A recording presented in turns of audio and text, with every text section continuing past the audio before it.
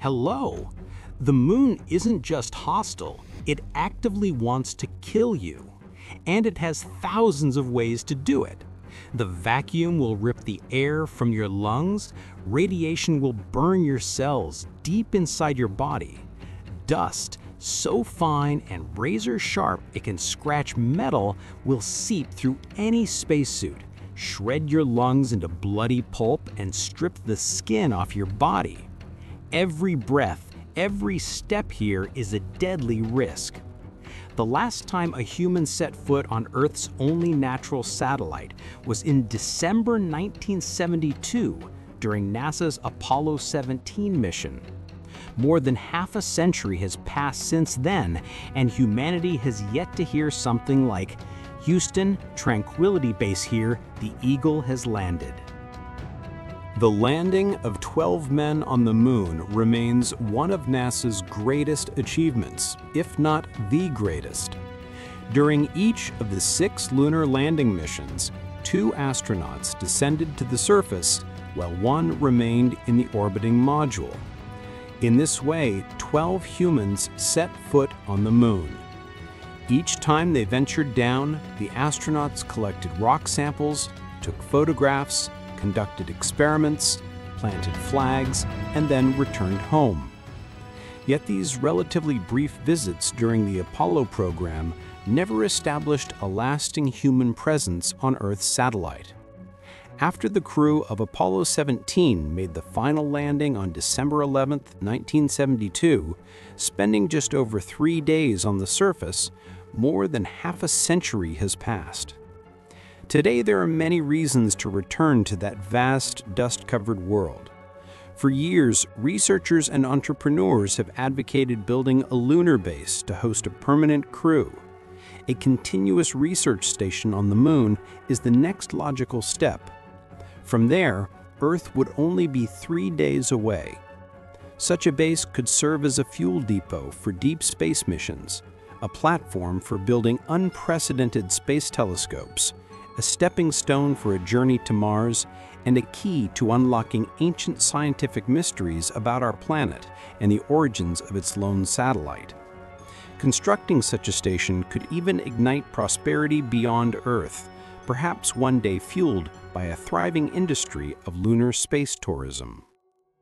NASA has promised that the next human visit to the moon will take place under the Artemis program, one that will also include the first women to walk on the lunar surface. The new lunar program, named Artemis, was created in 2017, and at first it was planned that astronauts would return to the moon in 2024. The mission was later pushed back to 2025, then again to 2026, and now, as announced at a recent press conference, NASA officials have confirmed yet another delay. Due to technical problems with the spacecraft that is supposed to deliver astronauts to the moon, the return to Earth satellite will not take place before the middle of 2027. But let us return to the main reasons behind such delays.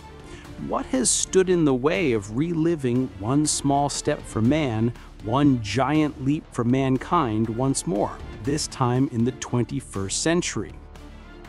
The greatest obstacle for any space program, especially human spaceflight, has always been its staggering cost. NASA's budget for the 2022 fiscal year amounted to $24.04 billion, $800 million short of the president's request of $24.8 billion. For 2023, the Biden administration asked Congress to raise it to nearly $26 billion. For comparison, the U.S. defense budget for that same year was about $858 billion. Under Donald Trump, NASA's projected budget was set to shrink by 20%, from $25 billion in 2025 to $20 billion in 2026. At first glance, these figures might seem enormous, but one must remember, this sum is spread across the agency's many divisions and ambitious projects, such as the James Webb Space Telescope, the Space Launch System Heavy rocket, and far-reaching missions to the Sun, Jupiter, Mars, the asteroid and Kuiper belts, and even the very edge of the solar system. For comparison, NASA's share of the U.S. federal budget reached its peak of 4% in 1965. Over the past 40 years, it has remained below 1%, and in the last 15 years, it has dropped to around 0.3% of the federal budget. In NASA's 2005 report, it was estimated that returning to the moon would cost the agency about $104 billion over a 13-year period, roughly $170 billion today adjusted for inflation. By comparison, the Apollo program would amount to about $150 billion in today's dollars. This means NASA's budget is far too small to carry out plans for a lunar landing. The true driving force behind government support and commitment to returning to the moon is the will of the American people, who elect politicians and help shape their priorities. Yet public interest in exploring Earth's only satellite has not been strong enough. Even at the height of the Apollo program, after Buzz Aldrin and Neil Armstrong had already walked on the moon, only 53% of Americans believed the project was fully justified. For a long time afterward, that number hovered below 50%. Today, however, most Americans believe that NASA should make returning to the moon a top priority. In a December 2018 Insider survey, more than 57% of respondents said such a step was important for the agency. Yet of that number, only about 38% supported sending humans, while the remaining 19% felt robots could carry out the exploration instead. Many space enthusiasts have long expected that a permanent base would soon be built on the moon. However, the harsh conditions on the lunar surface make it far from an ideal place for human settlement and development. NASA's limited budget is not the only reason why humans have not returned to the moon. Earth's satellite is, above all, a deadly trap, scarred with countless craters and boulders that has existed for more than 4.5 billion years. The new lunar race faces a multitude of challenges, from lethal radiation to the constant resupply of provisions for colonists, and even the difficulties of using a toilet under conditions of microgravity. But here we will focus on another, less obvious problem: how to protect colonists from lunar dust. It poses a danger not only to humans, but also to equipment, and fighting it will cost billions of dollars. In the 1960s, the legendary science fiction writer Arthur C. Clarke published the novel A Fall of Moon Dust, envisioning a 21st century where humans had colonized the moon and traveled across its surface in dust cruisers. Back in the mid-20th century, some scientists and thinkers speculated that the moon might be covered with a layer of dust 10 meters thick. In the United States, as preparations for the first crewed lunar landing advanced, NASA developed the Ranger program, sending unmanned probes to capture photographs and video footage of the surface. Ranger 7, launched in July 1964, took high-quality images before crashing onto the moon. It revealed that the dust layer was only a few centimeters thick. Still, NASA had no clear answers. Would the dust cling to spacesuits and equipment? How would it affect human movement? And could it interfere with the separation of the lunar module's ascent stage from its descent stage? Engineers anticipated that the engines would stir up dust during landing, so the Apollo 11 crew was trained to deal with poor visibility, and the spacecraft was equipped with numerous sensors. The landing was intended to be as gentle as possible in order to minimize the impact of the surface on the spacecraft. The first humans on the moon quickly discovered that lunar dust is extremely fine and sharp. Because there is no wind or water, the particles are not smoothed down and remain jagged. The adhesion is so strong that Apollo astronauts compared the clinging dust to a living, creeping substance that coated their legs, arms, and helmets with a thin layer of fine particles. The Surveyor program and the Apollo experiments helped scientists conclude that microscopic particles seem to hover above the lunar surface almost without interacting with one another. New layers are constantly formed as meteorites strike the moon's surface, heating and mixing the rock, which consists mainly of silicon. The moon is covered with a thin, talc-like upper layer of lunar dust, several centimeters deep in some regions, which is electrostatically charged through interaction with the solar wind, abrasive, extremely adhesive, and very quickly contaminates spacesuits, vehicles, and systems. Attempts to remove the contamination resulted in deep scratches on spacesuits and equipment.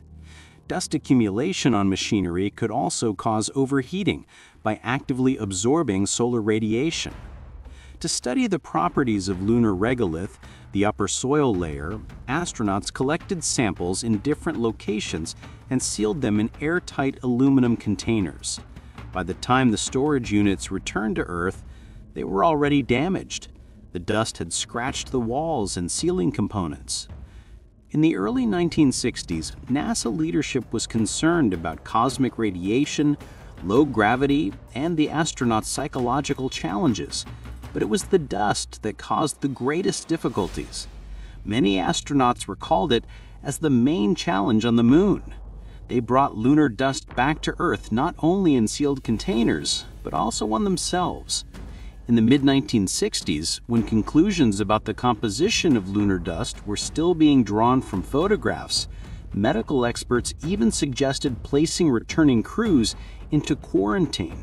NASA feared that lunar dust particles might contain pathogens that could threaten not only humans, but also plants. For 21 days, returning astronauts were kept in isolation, so their meetings with journalists, families, and national leaders looked somewhat comical.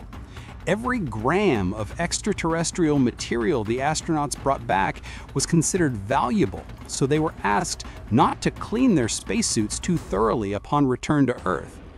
Dust penetrated the lunar module and then the command module, where the crew inhaled it for several days on their way home. Astronauts compared the smell of lunar dust to gunpowder. The comparison raises questions. Lunar dust does not match gunpowder in composition, and the smell disappears on Earth. The reason may lie in humidity, which is virtually non-existent on the moon. Details about the effects of lunar dust on humans began to emerge later, after its properties were studied more closely. Russell Kirschman, a pathologist working with NASA, spoke about silicosis, a disease that often affects miners and could similarly harm astronauts. Lunar dust particles can combine with terrestrial silicates and cause lung fibrosis. However, regolith may harm more than just the lungs. In 2018, a study showed that under laboratory conditions, lunar dust destroys up to 90% of brain cells, although its mechanism of action remains unclear.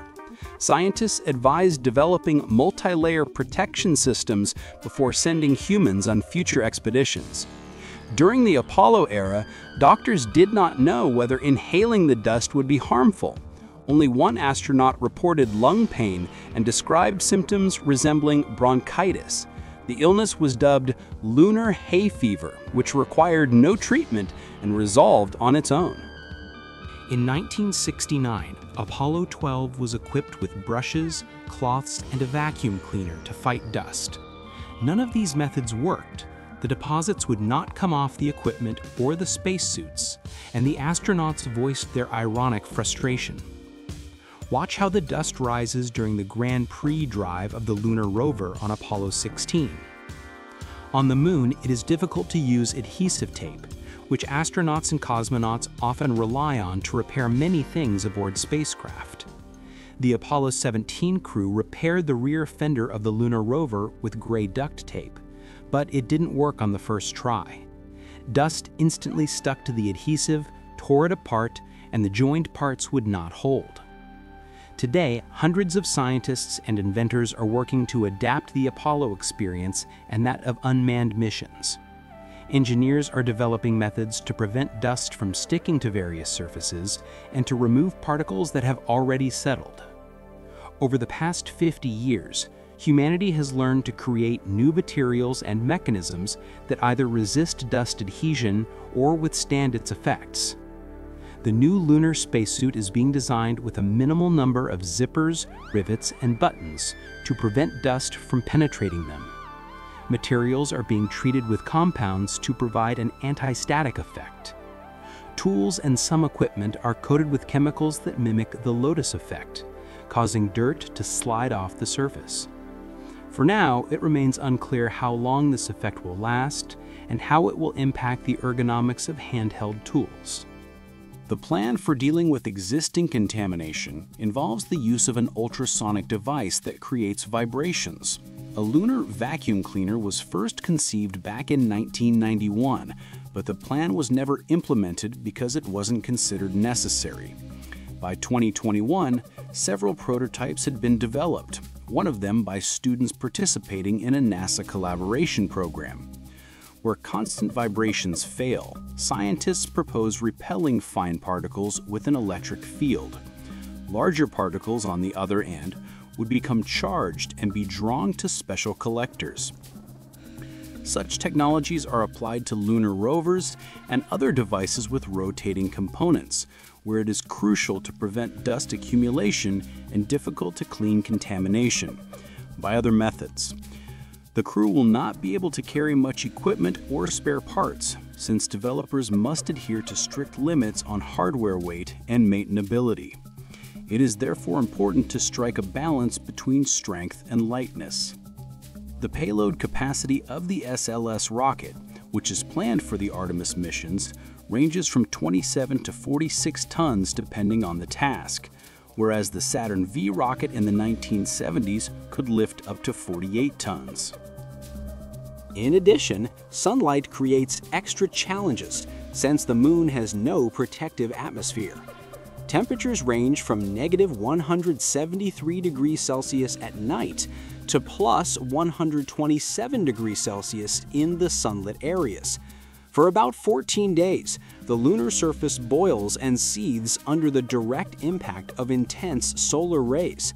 The following 14 days pass in complete darkness, making the moon one of the coldest places in the universe. Taking this into account, NASA is developing an energy distribution system that could supply astronauts with electricity throughout the long lunar nights lasting weeks, and which could also be applied on Mars. If humans are to spend extended periods on the lunar surface and build permanent habitats, engineers must prepare in advance for all the dangers awaiting future colonists. There is no place harsher or more unforgiving for human life than the moon. And yet, because it is so close to Earth, there is no better place to learn how to master an alien environment. That's all for now, friends. Leave a like if you found the video interesting. Share your thoughts in the comments, and see you soon.